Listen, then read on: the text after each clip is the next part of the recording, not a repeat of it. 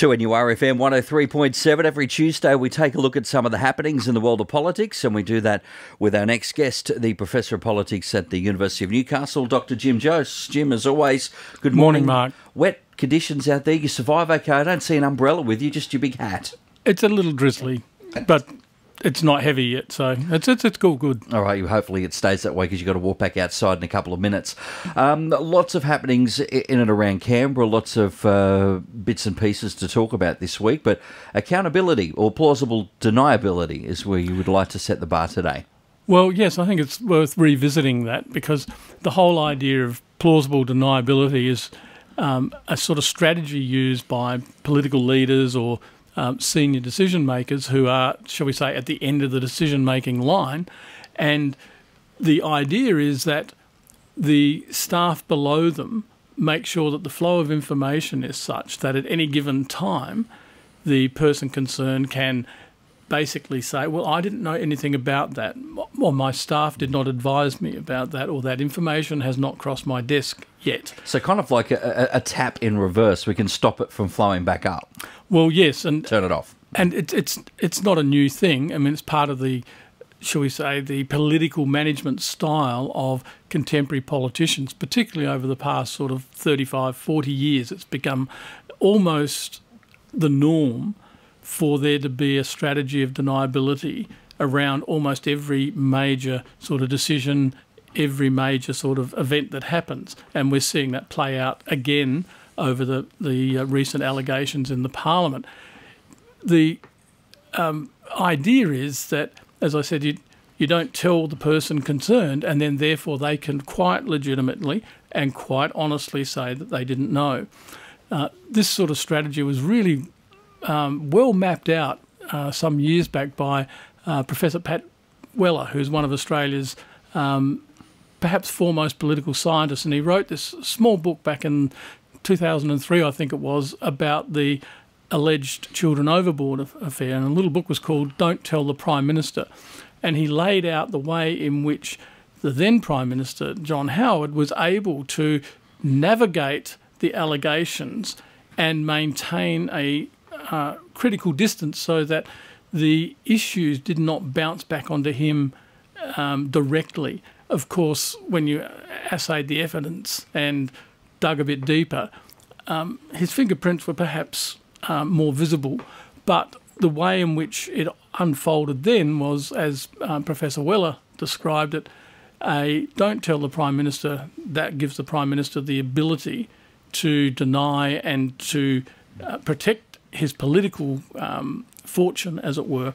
And we see this play out time and again, and it's not just Prime Ministers, it's also ministers and their departments. When something goes wrong in their department, they're almost invariably saying things like, well, you know, I was not aware, I was not informed, my staff kept that from me, it hadn't got to my desk, various sorts of excuses. So we now have, for example, the former Minister of Defence talking about an incident back in 2019, saying that at that time she wasn't aware of what was then considered to be a security breach of people being in a place in the Parliament where they weren't supposed to be.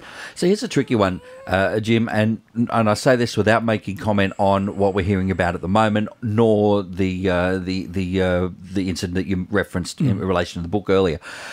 You could possibly, quite arguably, made a case too that a minister, or certainly a prime minister, probably can't be responsible for everything, but certainly it would be a fair call to say that every piece of information is not going that far back up the chain, right? Because they've got so much happening generally, and of course.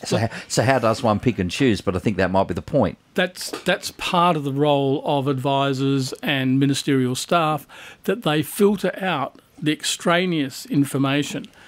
The crucial question is what gets left out that's important, and part of that is political judgments on the basis that the particular advisor deems is going to have a negative effect or an impact negatively on the minister or the Prime Minister.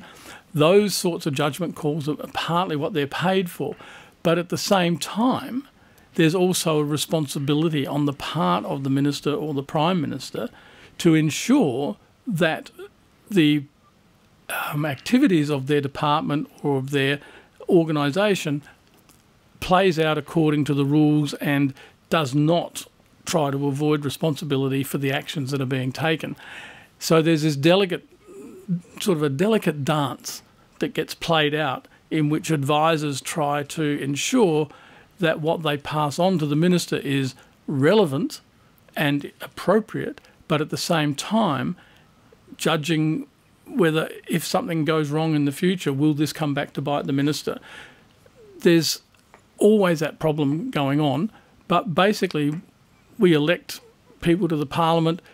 As part of that role, they then take on higher duties in terms of ministerial portfolios, and certainly the leader and deputy leaders of the parties take on those extra responsibilities, and we expect them to conduct themselves and to behave in a way which is consistent with the responsibility of the office, not simply with the responsibility that they might feel that, you know, I need to be re-elected, so therefore everything I do is geared towards that. And if I have to sort of bend the truth or ignore stuff to ensure that I'm, you know, electable, then so be it.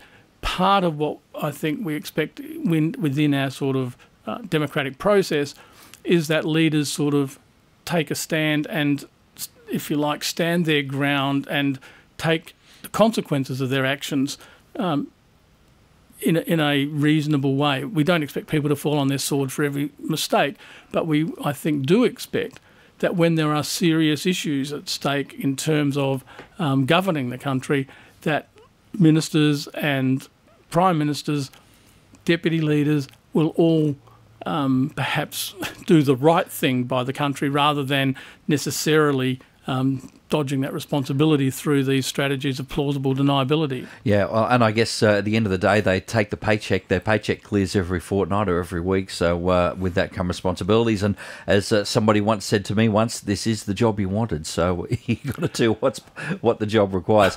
As always, a great chat. Professor of Politics, Jim Jose. We'll catch you next week on a Tuesday morning. Thank you. See you next week, Mark. 2NURFM, a broadcast service of the University of Newcastle.